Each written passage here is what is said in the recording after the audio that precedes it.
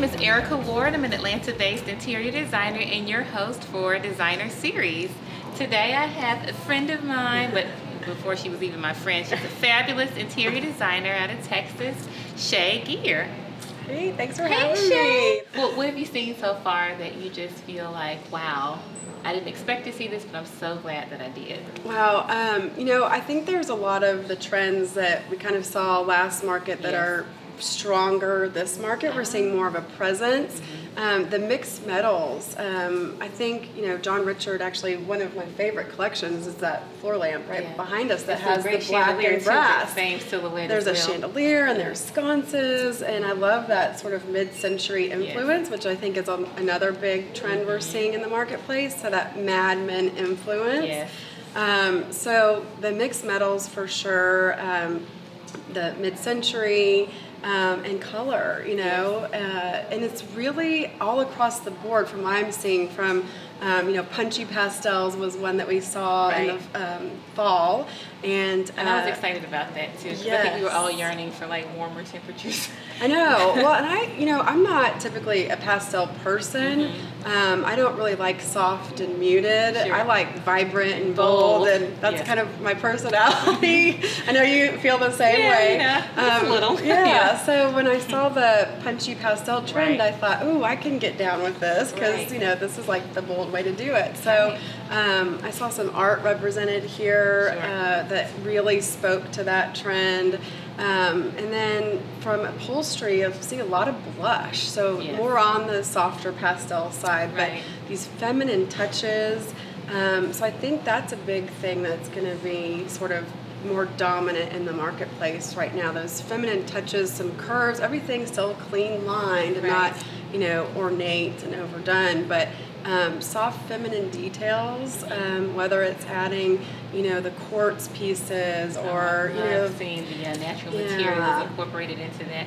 But the way that I kind of think about the pastel trend is adding contrast with like a darker color. I love that. It's almost as if, your necklace was pale pink, but it's against that navy dress. It just makes it pop. Yeah, it still makes it bold. It's that that vivid thing that draws us to it. Exactly. Yes, I love that. Exactly. I love that. So there's always a way that we can still take something like that and incorporate it into our own work. So true, so true. And that adds that little feminine touch too. If you did like a soft pastel pink in a palette. So, one thing that I really loved that I was seeing here today when I was walking through the John Richard showroom, they do lighting so well. I mean, like one of the best in the industry for sure.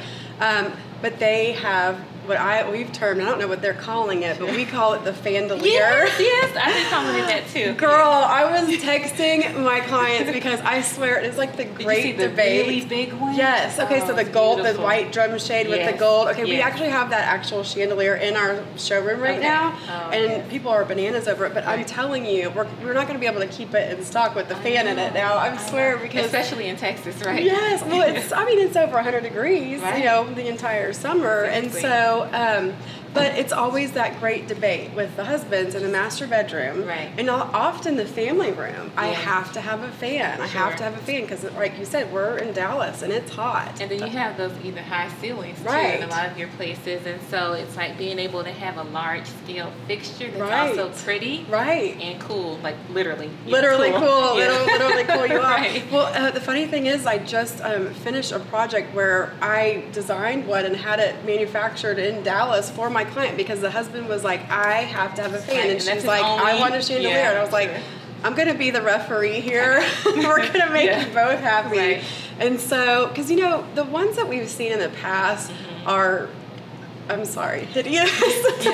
And so to see it, pretty. I mean, and it really kind of makes the concept, sort of cheesy. And then to see somebody that does lighting so beautifully take that concept and do it where it can be sophisticated and be a win-win for everybody.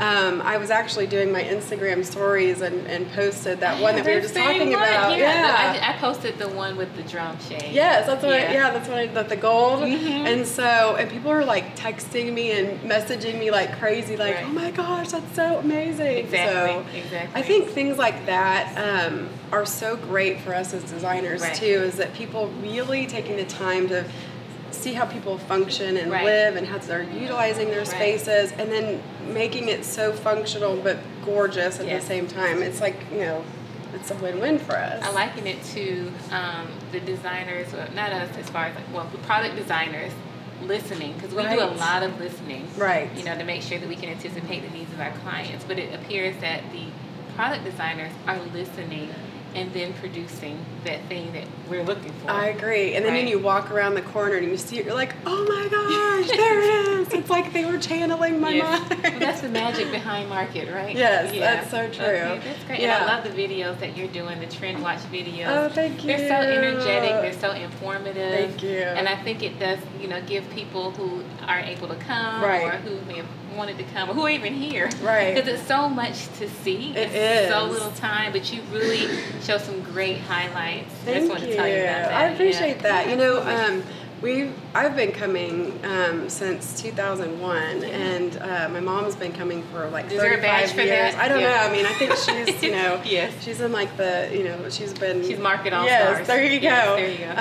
And it's so interesting to see her perspective of it. But we bring 6 designers typically with us, and we divide into teams of 2. But to cover everything is just so difficult. So the trend pieces are really so great for everybody, and then obviously social media to share what's going on. But I find that my clients really like these things too, because they'll be like, oh, I saw your video. Can we do something like that in my house? So they get excited and energized about what we're seeing. And I always relate it to Fashion Week in New York for us, because you're seeing all these new introductions, and we're thinking about how we can apply them into our designs and getting people excited. And it's twice a year, so it's really, to me, like Fashion Week for the design industry.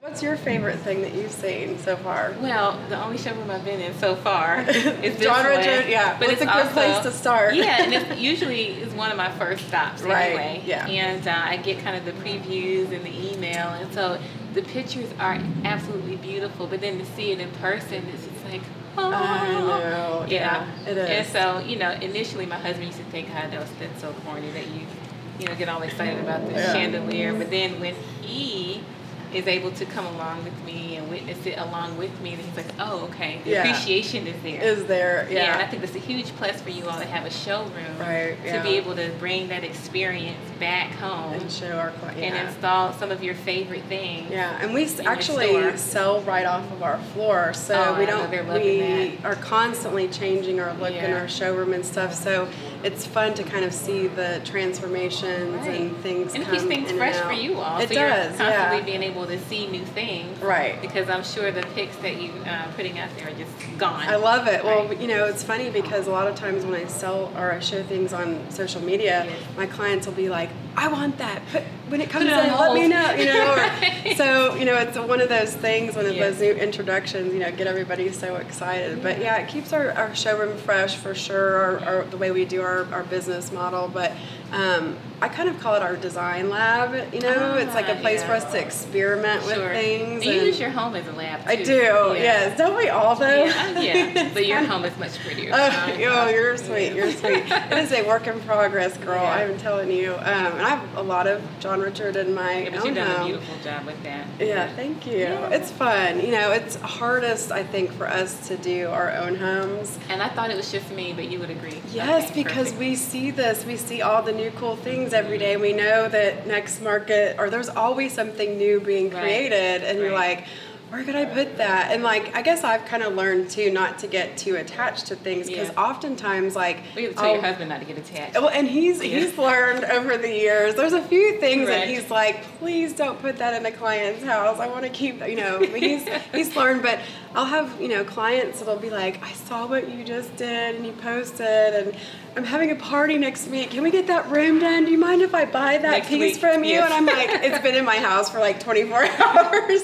And then it's like, it's never finished. But, you know, it's a good problem to have, because then it's kind of like you said, it's like our extension of our showroom, so to speak. So we're always switching things out. I'm always moving things around. Because, you know, when you see all the new stuff come in, like you said, I want to find a place for it. So those things that you fall in love with and make you feel good, that's what you should live amongst. Absolutely. And I think it speaks to market to say that you've been coming Yeah. for 16 years. Yeah.